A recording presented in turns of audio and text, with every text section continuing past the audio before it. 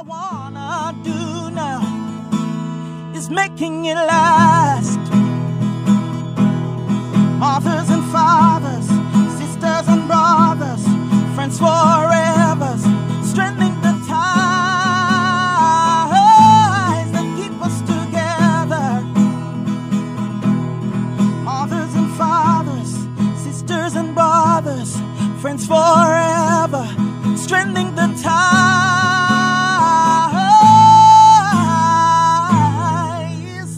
that keep us together. What is the role of compliments in friendships? That is the topic for discussion. Welcome to Making It Last podcast. I'm your host, Noreen Daly, and with me this time around is my friend, Roxanne White. Welcome. Thank you for having me. What is the role of compliments in friendships, Roxanne? Role of compliments in friendships. First of all, I think having a friend who compliments you just makes you want to be around that friend more. So that in and of itself is relationship building, bonding. When you're around a person who has that kind of energy, you want to constantly expose yourself to that energy. So that's definitely one. Also, there are some things that your friend will say to you that will have a different effect than if somebody else said it. For example, I recently cut my hair, right?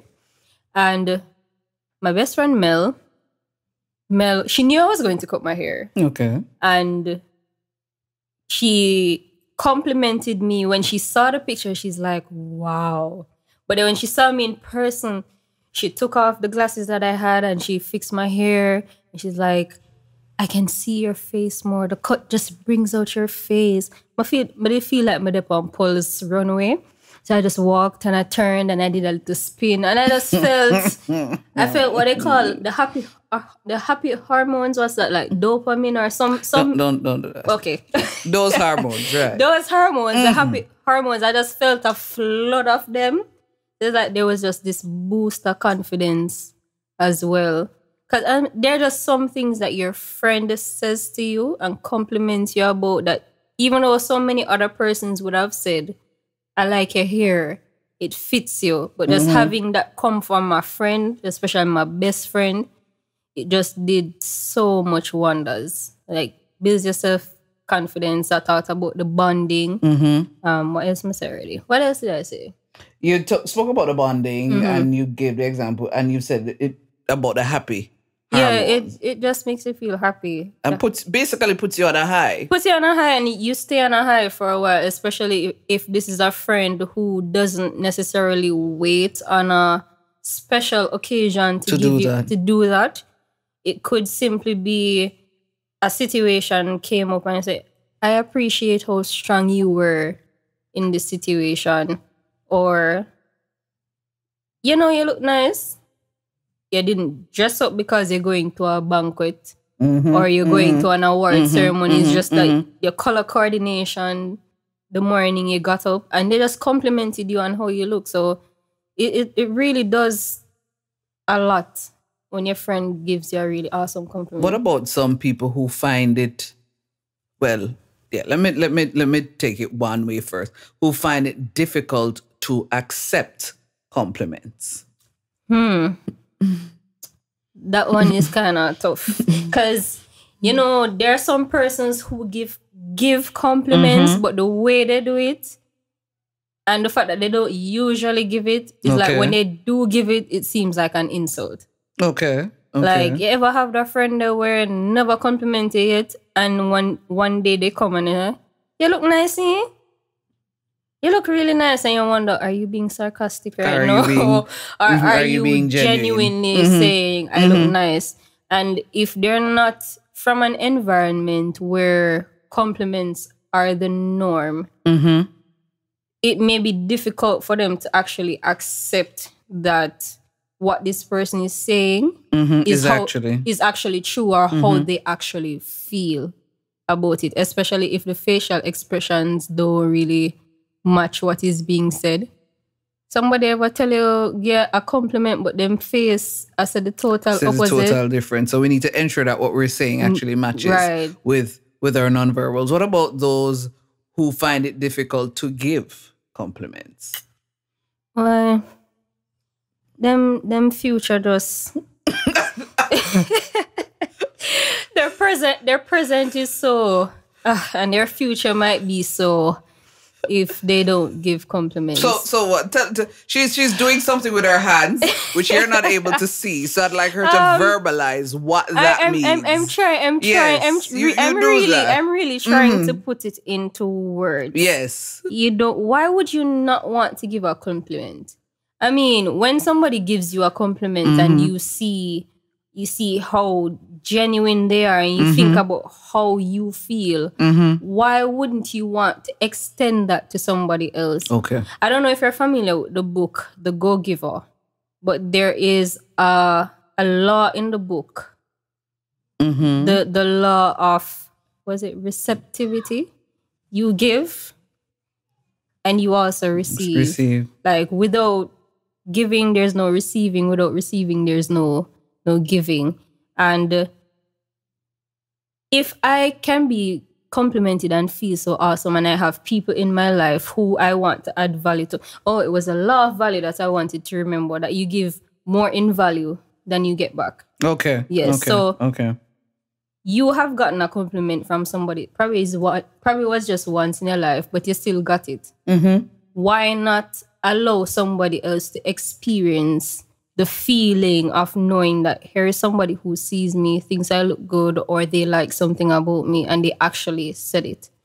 Why scatter roses when somebody's gone? Because those are usually the times when people give compliments when they would have died and can't hear it, or they left a particular organization or district or community or something major, or they finally make it on a big platform, and that is the time you crawl out of your little corner and be like, I always knew you had it in you, and what? No, that not nice. That not nice at all. Yeah. Well, you've said we've spoken about just role of compliments in friendships, how difficult it is to sometimes accept, sometimes how difficult it is to give. How then do you ensure that you strike that balance? Because some people are saying, but if I continue giving compliments to this friend, they might end up becoming arrogant, becoming conceited. How then do you strike the balance to make sure that it doesn't all get to somebody's head? A large part of it is knowing who the person is. Because I'd like to think that if you're in a friendship with somebody, you would spend enough time to notice the things they respond to, character traits that they may have that lends itself to the occurrence of certain things like becoming prideful and all of that. Right. So you, having been in this friendship for a while, observing your friend, knowing what triggers them to be prideful or whatever like that, you then give compliments at intervals. For example, like how they'd encourage you to punish your children or reward them at intervals so that they don't come to expect it all the time. Right. Do it Same principle applies. Same principle applies, really. And also, there are different ways to compliment somebody. Such as?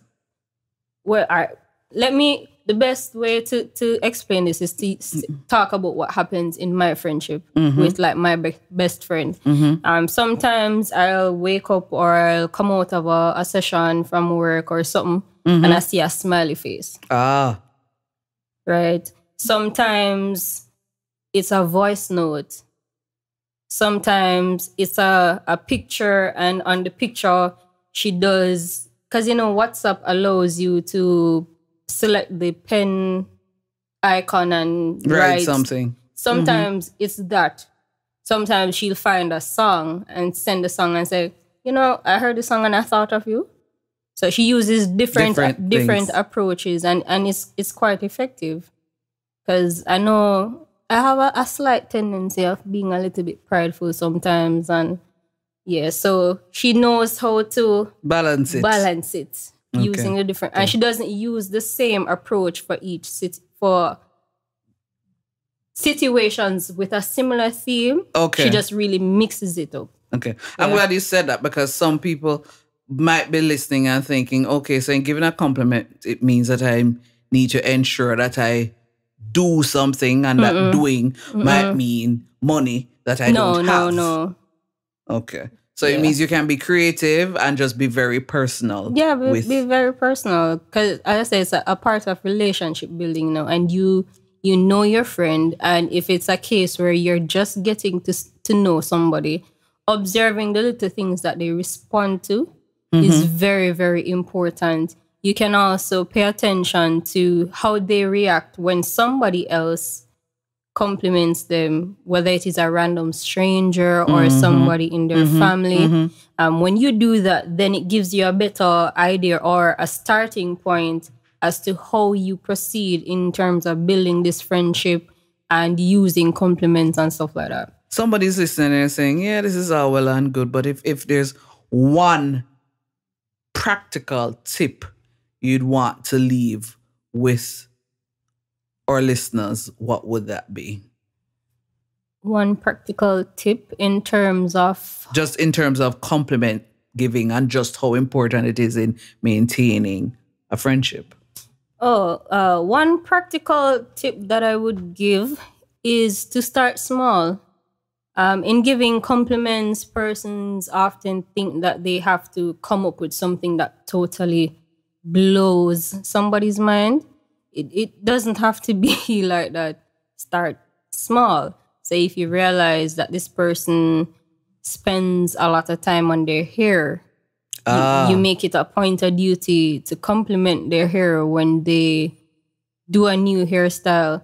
If it's somebody who's into shoes, if they get a new shoes, you compliment them about the shoes and probably ask them questions about it. Don't ask them how much them pay for the shoes and who give it to them. but compliment them on the shoes. Just start small. Pay attention to the things that they respond to. And if they're complimented in a particular way, because everybody's approach to compliments are different. And you might be complimented through an emoji, but if you don't understand what the emoji means, then it totally takes away from what the compliment is. So, one, pay attention to the things that they like. Two, start small. And you're giving more than one, but that's fine. Yeah. Go ahead. And three, be okay with the fact that there are things about you that people will like enough to want to mention to you and compliment you on. I know for some persons, you may have encountered situations in which somebody gave you a compliment right before some act of disappointment or abuse or something like that. But understand that everyone is not the same, and you can pretty much pick up on a person's motives based on what they do and what follows what they do. So those are some things I'd suggest. Thank you so much, Roxanne. You said a lot, but if we're closing, but if as a listener you're saying, yeah, I got all of that, but Roxanne just reminded us, if you got nothing else, start small. And what I'm going to add to that is that when you do get the compliments, accept the compliments graciously. Yes. Graciously, yeah. We spoke about the role of what is the role of compliments in friendships, because this podcast is all about helping you to have better relationships, not just with ourselves, but with other people. Thanks again, Roxanne. This is Noreen Daly saying until next time. I loving you. Mothers and fathers, husbands and wives, sisters and brothers, friends for life, won't live in the past. All I wanna do now is making it last.